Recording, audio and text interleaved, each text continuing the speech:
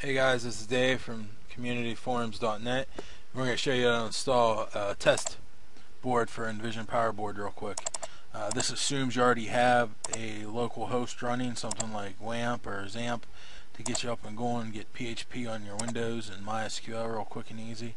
If not, you can just ask us and we'll run you through that real quick. Basically what you do, you just download your IP board and go to your XAMPP folder and your HT docs and create a new folder, something like IPB dev. You can name it whatever you want, it doesn't really matter. Then after that, you're going to extract all the IPB files you just downloaded and put them inside that folder. And then once you're done doing that, we're going to get everything ready to install.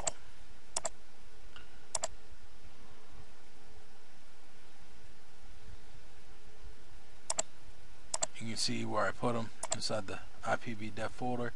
And then you just navigate to localhost. I probably don't have mine running right now, so I'm going to have to start it real quick.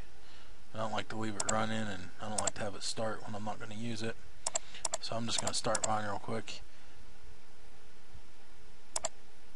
I'm going to give it a second to start up.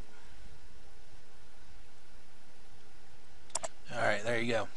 And then you just go into PHP MyAdmin, and we're going to create a database real quick just to get the install data going.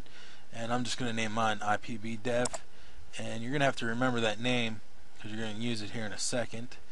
And then once you get that set up, you just navigate to your local host in the IPB dev folder, and it should automatically redirect you to the install. And you just click that box, hit next, check those applications, hit next. Those paths should automatically fill out and you should have them good to go, so you just hit next again.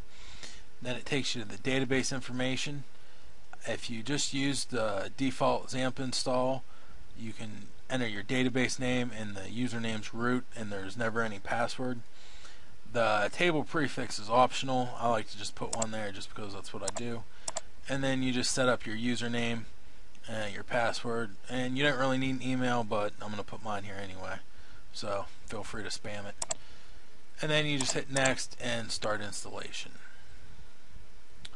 and that's going to get your installation going. And as you can see, it's just going to automatically redirect you through everything here, and you're going to be on your way to having a test install of Invision Power Board.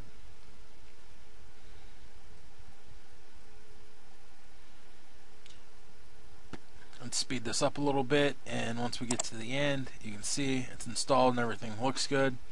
We're just going to click this link to go to the forums, and we're going to get an error. All you have to do to fix this is go to your conf global. You can find that in your root folder that you just installed your Invision Power Board in.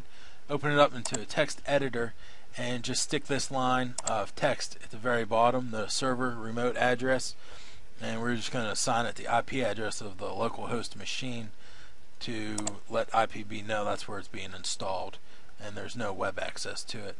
And there you have it. It's your test installed